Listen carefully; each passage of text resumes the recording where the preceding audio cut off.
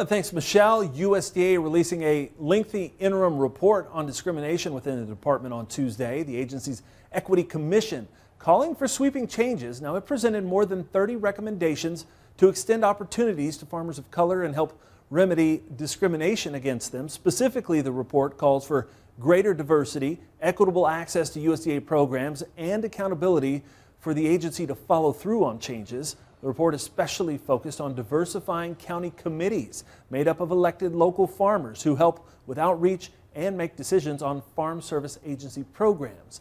Ag Secretary Tom Vilsack adding USDA is committed to turning the tide and ensuring those who seek access to land, capital, markets, nutrition assistance, and agriculture education and experience can do so regardless of their background.